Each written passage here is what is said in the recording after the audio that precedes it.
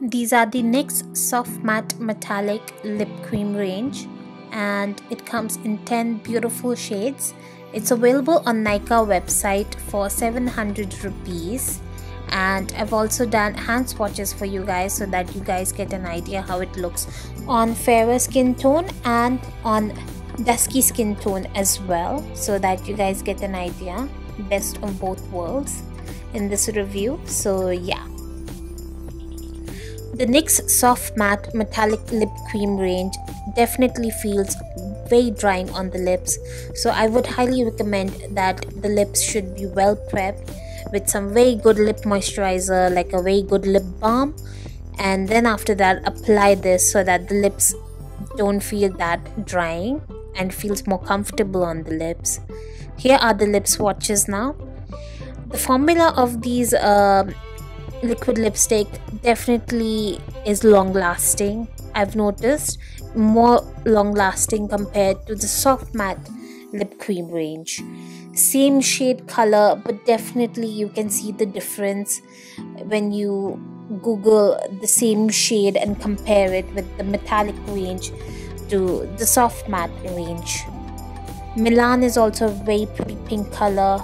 I would definitely recommend, if your hair color is blonde or blonde highlights, Milan definitely will look very nice with blonder hair, I've noticed. Manila is also a very nice shade.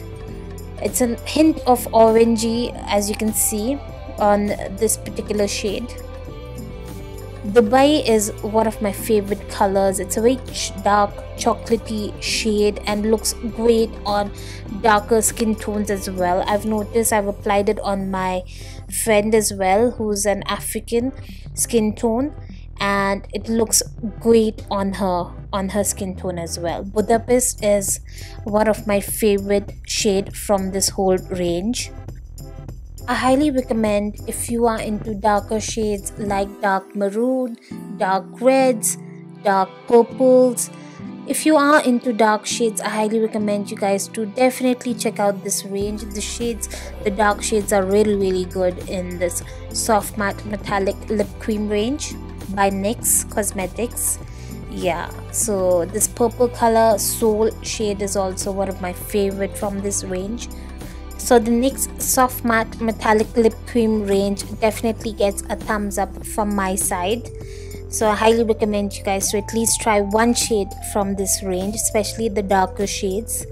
And since it's so long lasting, it can be a pain to remove it in the end of the day. So I highly recommend you guys to use some kind of a oil based makeup remover, because it definitely is a long lasting lip product. Thank you so much for watching, you guys, and please don't forget to subscribe to my YouTube channel if you are new. And I hope this video was helpful to you guys in some way or the other. Thank you so much for watching, and I'll see you guys next time.